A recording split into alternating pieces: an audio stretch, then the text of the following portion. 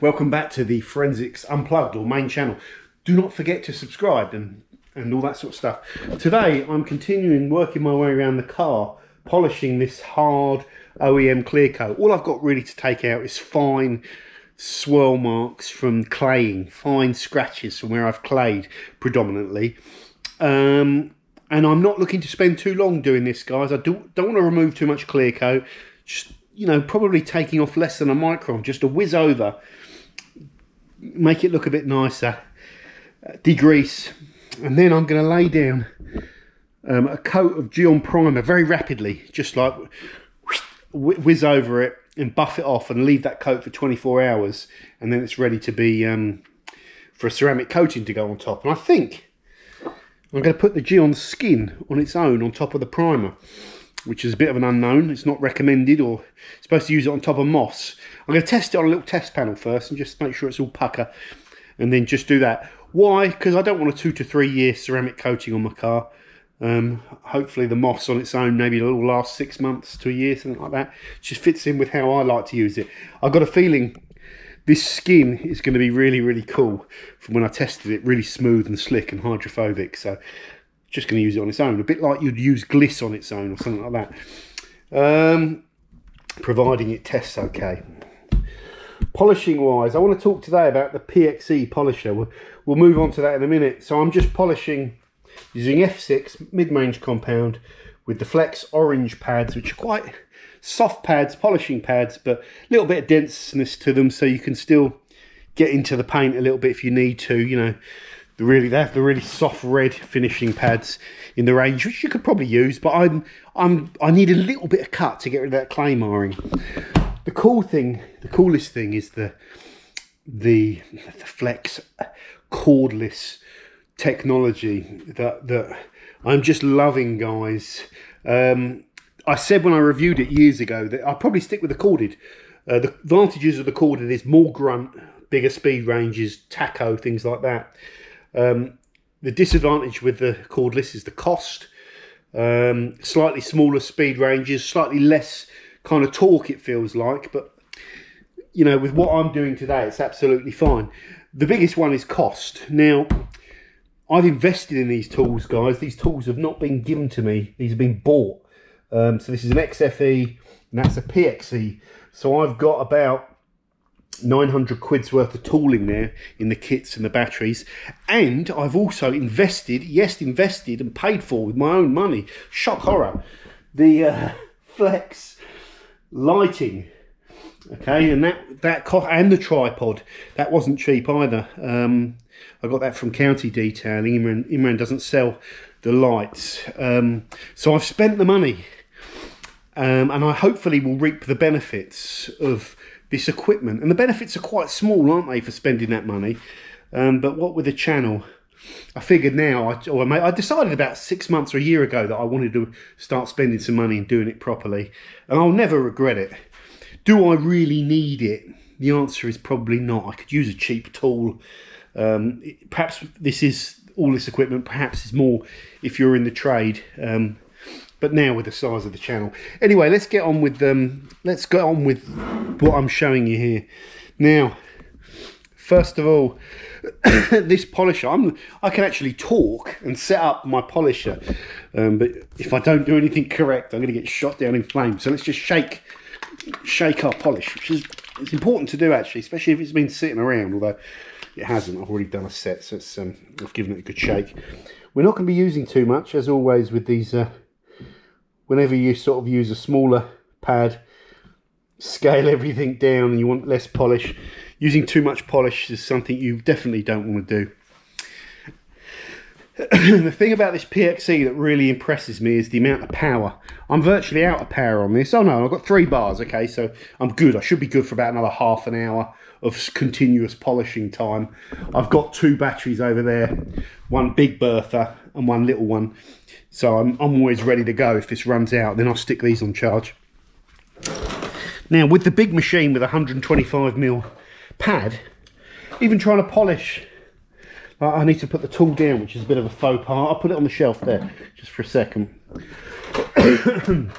Even trying to polish like in this gap here, you can see where it goes in into like a V shape, concave, with a large pad is very difficult. And it's actually convex there, so it bulges in and then goes up. You can't like polish along, let's get closer to that convex thing with a free spinning dual action polisher, because it will just stall because the outside edge is being compressed. You're just pinning the pad. So you have to kind of polish up to the divot, then you could polish down to the divot. If you didn't have a little mini polisher, that's how you do it. Okay, but a little mini polisher, and also polishing with a big 125mm pad and trying to polish over this line, the pad will compress on this line even if you're just trying to keep it off there, and it will stall out more. So having a smaller pad or a combo of tools is always really, really handy. So for example, I can have the PXE ready to go and just dot my compound out. You work when you're using this little PXE, you're going to work in smaller sections. This is already getting quite big. Now, a problem I would have here, if I tried to polish, I could just about blag it. But really what I should be doing is swapping, because you look at the thickness of that bit there, I should be swapping this over to the 40mm pad, really, and just polishing that little section. Or you can blag it. I'm just thinking. I know it's gonna be horrible trying to polish that, because it's gonna be going all over the place, and I should be taping those up. So I'm not going to polish this section. I'm going to swap the pads over and do it properly. So you can just see me using this tool in action, guys, which I always think is a cool thing, kind of live, you know. Now, let me just get this camera going. Hopefully, you've got a good view there, have you? Got a good view? Hopefully it doesn't fall over when I'm doing it. I'm half blinded with the light. Let's just make sure we don't have too much. I'm going to polish along this channel, under here, and this section there, and then do that bit on a separate set. So let's just work our little film out. One thing I do wish is this had an analog dial, so I could just drop it down to 1 while the machine's off for spreading, and then crank it up without having to turn off. So I tend to just spread at whatever speed it's on. This machine is best on speed 4 when you want to work the cut. Speed 3 or 4 really is all you're going to use for normal polishing. So I'm just working the product. Now I'm going to crank it up. There we go. And I'm just going to polish now.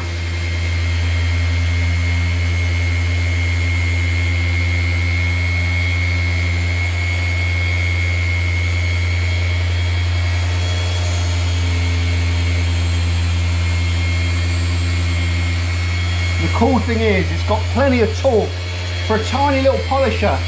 It's got loads of torque, surprising amount of torque.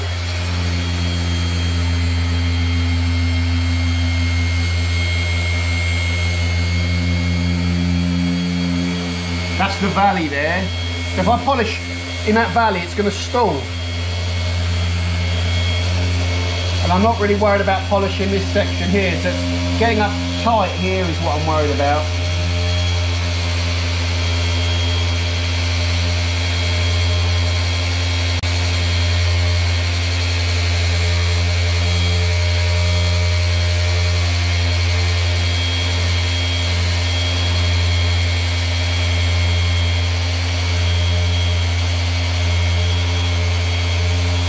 It's an awkward bit to polish, that is.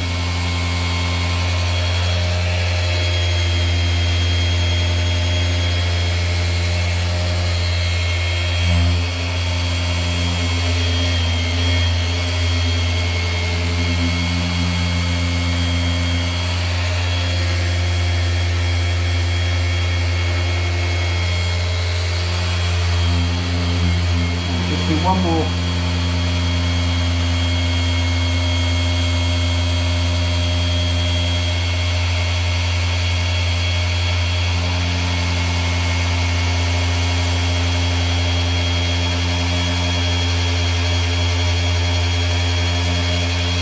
It's a valley here. As soon as I go in that valley, it's going to want to stall.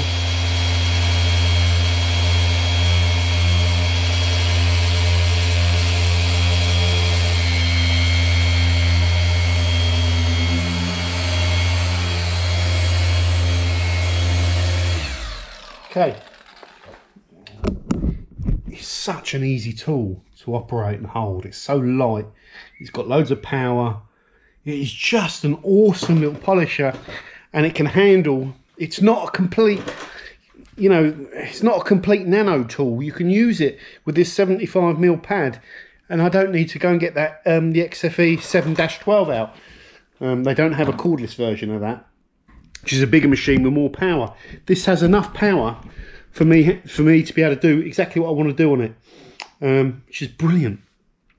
So what we do now is we wipe down, excuse me, and so we just gently let this cloth. This cloth has done a couple of buffs. Problem with using these short nap cloths as well is that gets full of polish quite quickly, even though you can't see it. And then when you touch the paint, you're putting more polish down. So it becomes less effective at removing, and I find myself constantly flipping over. I'm just stubborn because I've started using them now and I don't want to create another wash. But look, there, I've switched sides. Now that's starting to become clear. The key thing is no pressure when you're buffing this, because you do not want to be, if there's any, like, I'm sitting in here, bits of grit and dust. These are like little dust magnets. They literally will pull in any dust, like a feather duster. And it's in a garage, so dust can fall into it, and then you go and polish. The last thing you want to be doing is putting little fine scratches back into the paintwork. So we're just buffing very gently. And I've got no tape, so I'm just making sure I haven't put any polish in there. Okay, I'm pretty stuffed in terms of how do I buff under there. I've got nothing really. I would just use the primer polish to feel any scratches that are in there. I'm not too worried about those. There's definitely some on the driver's side. Just put a bit of polish on the microfiber and give it a little bit of a buff. Okay, so I need to polish there and around there. You can always think you got the polish, and then when you've got the right light, this is why working in the right light is so important. If I'm looking here, it looks like a clean panel, doesn't it? Then I go, just turn the light off over there and you can see all that polish residue. So easy to leave polish on a panel if you don't have, or you're not working in the right light. Light just makes everything different. It shows you everything, and when you're working without intense light, you can think things are going well. Then you go and get the intense light and you'll see all the things you missed. So yeah, light is definitely important. Big scratch down there. I haven't polished. I've got to get the big machine out and polish all of this section. Got quite a big scratch there. We'll try and get that out. The rest of it's all kind of fine. How's it looking where we've polished? That's looking pretty good to me. You can see there's a bit of light there, but that's not the light we want. You can see it's looking good. Where's my little mini?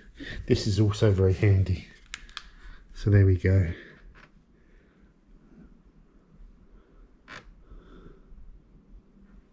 Just don't want any swirls. Going to be some marks, although it looks really good. This is an important part of the car. This is a part, I love the way I can just plonk that on there as well. It's really good. And just grab it. That magnet is so useful. This part of the car is really important because you look down on it when you're standing there and it reflects the sunlight. So it's a part that you want to be good. I know it should all be good, but I will definitely spend a bit more time on there than I will on this thing and this black thing, because that black thing, no matter what I do, it's going to be dirty again. It's going to be swirly again, very, very swirly as well. So it's virtually impossible to polish that. So all I'll do is put the silica primer on it like last time. I'm I'm just testing the silica primer as well. That's been, both of these have had the silica primer on it, and it feels, the paint after 24 hours feels amazing. It's lovely. Very glossy, the primers as well. What I can say about the primers though, let's put those over there. No, let's put that, we're done with that now. Let's do a clean one. What I can say about the primers is they do not cut anywhere near as good as the polishes. Because I've been trying to take out and testing. I did another video on this. I'm not sure if I'll bother publishing it because it's just quicker to say it here. I've been testing the Geon primer and the Tax Systems one in trying to take out the clay marring. Nowhere near as effective as the Geon polish, you know, the fine Geon polish taking out the clay marring, and they don't feel abrasive. I can't put any heat into the panels, and from what I understand, I know this is true of the Tax primer, it doesn't contain any bespoke abrasives like aluminium oxide or anything. It uses an SiO2 material, that's the resin, that has a slight abrasive effect, and Tac told me that. So, and I can feel it is nowhere near as abrasive. So it can only feel very fine swirling. Even the clay scratches, if you like, scratch is the best word. It can't feel all of those. So this is the thing. If you've got very, very good condition paintwork and you just want to whiz over it without removing hardly any clear coat, you could use one of these silica primers. Very rare though. If you've had to clay, the fine polishing marks that I've put in on hard paint, you need to polish to get those out. There you go. Might sound obvious, but no, I never hear people talking about any of this stuff. What else? Degreasing. Just still using homemade panel wipe. That would be absolutely fine. Is that it for this video? There was something else. Oh yeah, something else I wanted to show you. So what else I should be doing? Oh no. Yeah. So I would be then popping. Oh no. Oh yeah. No. Yes. Right. I got it. That's what I want. That is my 40mm. Well, it's 40mm pad adapters. So in my box of delights up here, these purple pads are awesome. Got little purple ones there. Where are they? I'll try and keep all these nice and clean there. That's what we want. So I'll take one of these. I should have had that available. Pop it on there. And if I ever need to swap, I don't have to sit there untwisting anything. It's a quick release on here. So look, this is another great thing. Like with the DAS Pro Plus, if you want to swap from the 5-inch plate down to the 75mm plate, you've got to get a spanner in there and take it all off. Same with the Hybrid Nano, you've got to put a tiny spanner in there to change adapters.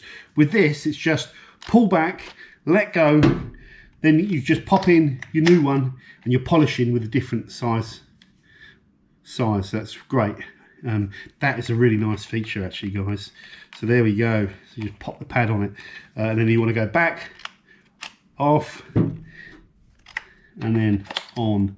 And look at the quality. Look at the quality of the parts. Just unbelievable. This feels so well engineered. Yeah, the Chinese, they're going to have a hard time copying this. They're going to give up. This is not going to be an easy one for them to copy. I hope Flex have got patents on some of these designs as well to stop the copiers, because for me this is a much more powerful mini tool than the Nano, and it just feels a lot more beefy. Just incredible power for the size. It's just phenomenal. Such a useful tool. Every time I show this video, people are like in the comments, what is that tool you were using, John? What is it? It's a very desirable thing, but it's also become something that's very, very important to me. So great. You know, you just have to look at a car if in doubt. You know, trying to polish, even polish down there with this 75mm pad is the wrong size. So you're going to be wanting using 40mm pads. So you want to tape all that up, and then you can use those. you know, so it's having the right tool for the job always helps you do that job a little bit better, doesn't it? You can improvise without it, tape up and just use a bigger polisher, but having the right size polisher, especially with free spinning things, although that in rotary mode won't be free spinning, but having the right size pads and stuff really helps. So I'm going to crack on, guys, cack on. And today is Wednesday, and they are lifting the lockdown, so we can officially go for drives and stuff like that. So I think there's probably a lot of people wanting to head out. Problem I've got is I don't want to take this one out because it's in the middle of being polished, so I can't. My blue Peril is I still have the snapped wheel bolt, and I'm waiting to get the drill to take that out, so I can't go driving that hard. Even though that's running really nicely now, I really want to take that for a proper drive, and then of course do some exercise. I don't think you're allowed to just go for a drive, but you're allowed to go for a drive to exercise, I think. I don't know. So I'll go to Goodwood. I know where I'm going to go, to the little viewpoint, and then you can walk up to the top and have a good look over Chichester, and I love that point. So I'm going to do that, and then have a little drive around on the way back, which I think is allowed, but I'll probably do that in a few days' time. So gutted. You can also play tennis, so I'm allowed to go and play my brother-in-law at tennis. I was just thinking, though, I don't think they've thought that through, because like you're going to be holding the balls, aren't you? Not, you know, the balls that you hit. And then so you're going to hold them, and if I've got the coronavirus and I'm all sweating and I'm holding on to the balls, the tennis balls, and I'm whacking them over, and he's going to be holding them, you know, and you're going to be rubbing your face because you're all sweaty and stuff like that. So I don't think they thought that tennis one through, because I think they just thought, oh, it's okay to play tennis because you can social distance on the other side of the court, but of course you're going to be touching the balls. Anyway, look, there's a lot of people worrying about all this corona stuff, aren't they? Rightly so, obviously. Rightly so. Rightly so. So yeah, it's like they say, isn't it? You just got to be cautious. I think keeping the hand cleaning thing around really reassures me. Having that in the car, so after I've gone out and I've gone shopping or something, I get in the car, I just wipe my hands down. That seems to make me feel a little bit better. Like, oh, I've decontaminated, I'm safe. Any virus on me is gone. So that's where I'm actually, but I'm not that worried. I think I've already had it. I spoke to you, didn't I? Back at the end of February, midway through February, I had a virus. That was about before I'd even heard of this corona thing. About 10th of February, something like that. About 4 or 5 days, really ill, really like weak, flu-like kind of symptoms, but no snots or anything like that. Just a headache, just felt like death warmed up, and then got better. And then about 2 weeks after that, I had a sore throat and a cough and 3 days of like feeling really knackered and tired and a bit fluey. And then it took virtually 2 months for that cough to go. There you go. So maybe that was corona. I hope it was. It wasn't too bad as if it was, but it probably wasn't though, in my luck. And I still go out there and get it again. But there you go. So, and I'm still coughing now, but my red eyes and my cough that you keep hearing, I think is pollen allergy. It's tree pollen season, and it gets into my lungs. It just gives me a slight cough, and it goes worse if I go for a walk. My eyes start streaming. So I think it's pollen allergy. God damn it, everything's breaking down. Don't get old. Never get old, folks. Stay young forever. Young and healthy.